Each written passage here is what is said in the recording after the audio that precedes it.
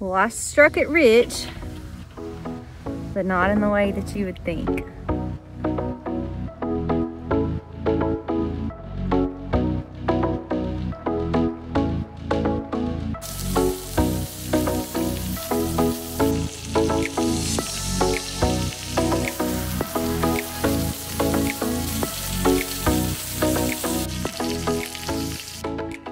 I'm thinking that Mr. Mac did not get a lot of footage this morning with Allie.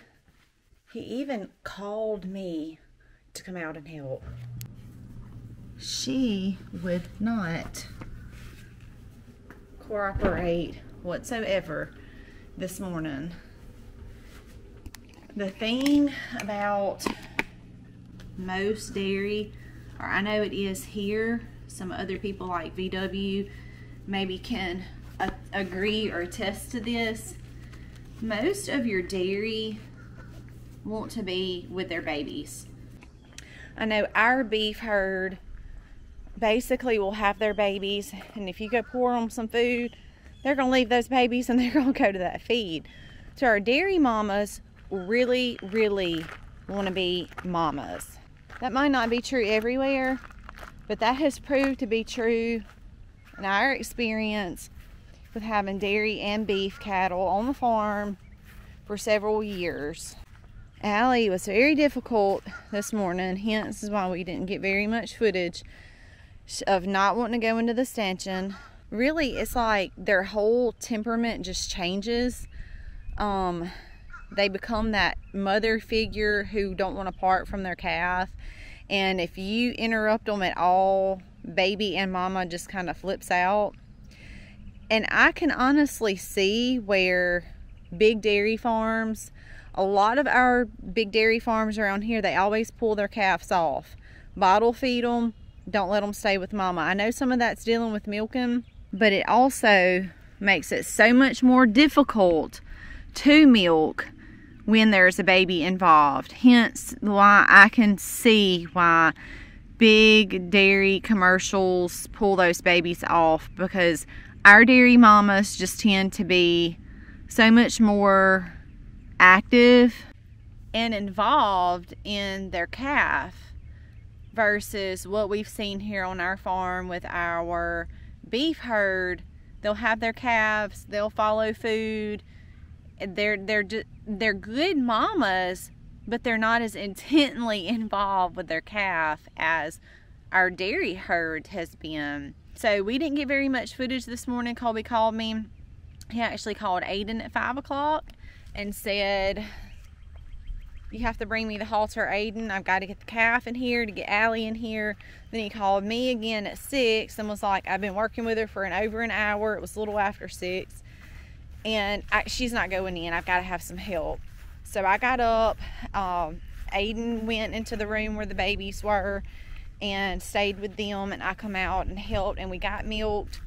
And each day it will get easier, it will get better the more she gets more back into that routine, knowing that her calf is going to be okay. It will get better, but today was nuts. Hopefully we can get some footage tomorrow. But as of right now, we're going on a Home Depot haul to finish up the boys' room.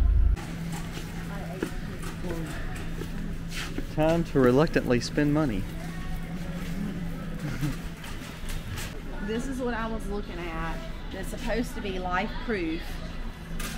So it says life proof, but is it really life proof? So I was looking at this pine right here. I think that's pretty. It's not real dark. I like that, or probably that fresh oak.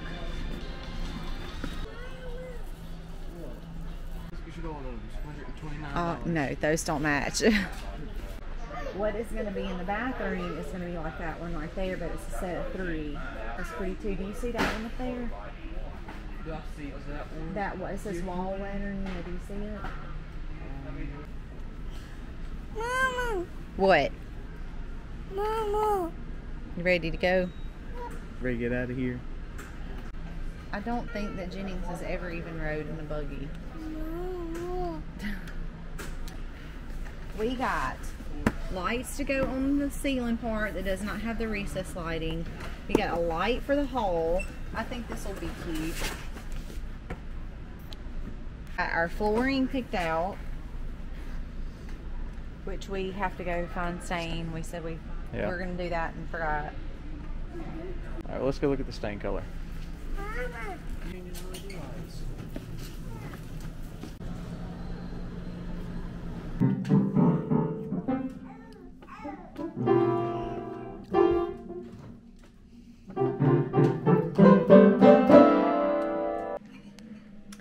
When you're not usually the morning milker, but the cow doesn't act right and your husband calls you at 6 and says you have to come help me, I guess you get flowers in exchange for your help. My card says, thanks for all your help this morning. I love you, Colby. So, and they're absolutely beautiful, but I really didn't mind going to help. But I do appreciate the thank you. I spy with my little eye a snail right there. So watering the potato beds, decided to trim up some of my parsley around the edges and just kind of get some of the old yellow stuff out. Man, loaded with snails. So I thought, well shoot, I better start checking all these beds. So I went through, there was snails everywhere. So what I've done is I'm going to manually get as many out as I can by hand. Then I'm going over to get the DE and I'm going to sprinkle on these beds. And the thing with DE, y'all have heard me mention before, it's called diatomaceous earth, is it is a natural mineral rock from the ground, and microscopically it's sharp. So any soft-bodied animal that slithers or slides over it is supposed to slice them open and cause them to basically dehydrate. So that's what I'm gonna do once I get done manually going through and getting the rest of these snails.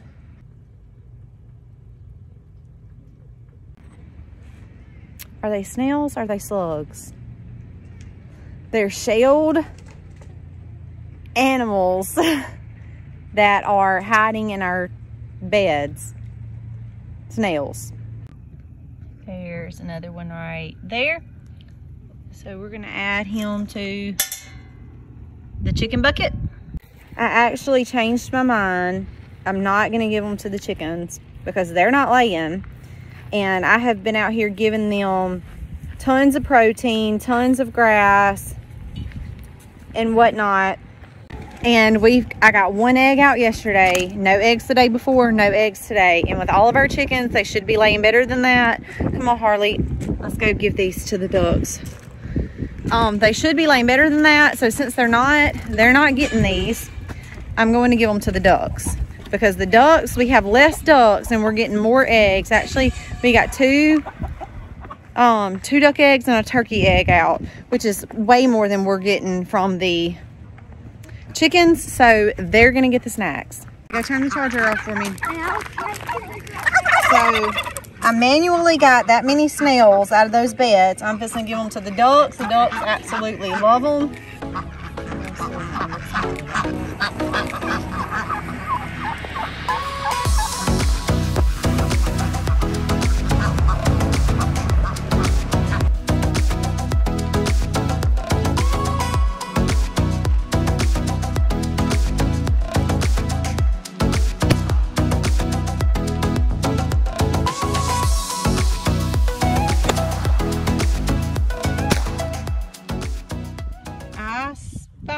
With my little eye, a baby snake.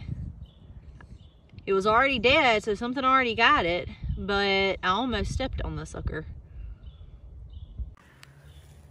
Miss Mac did pretty good. Not too bad. You do some damage. Well, that was the first time I shot that gun. I actually really liked it. That was one of the ones I got for my birthday. But I have to say, I mean, from the distance I was at, if somebody was coming towards me with the size of the body, I mean, I would have got them. And I'm gonna be honest, we really like guns. So part of our homesteading though is we believe that it is to take care of us, but also we are hunters So this is just good practice for Misty. Both of us are enhanced carry permit holders, so we can carry legally through Mississippi, and even it reciprocates in most states. So please know, we know protection, we know safety. She's got right. We have safety glasses, as you saw Aiden wear. Misty's got headphones, so we are safe when we're doing this. But it's good practice. Good practice.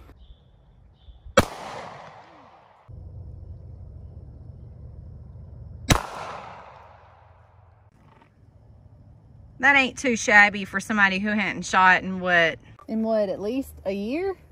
It's been longer than that. A year and a half. I don't think I shot when I was pregnant. Yeah. Maybe once in between. I think maybe when Jennings was small. So it's been a while since we've been able to come out here and do this. So not too bad. It's always good to be able to get out here and shoot some target practice. If ammo was cheaper or easier to get, we'd shoot all the time. But it's hard to come by. But it's been a long day, had fun working, but now we can kind of enjoy a little bit before we go in. Almost dark. Almost dark. Good way to end the evening. Happy homesteading, y'all. Happy homesteading, y'all.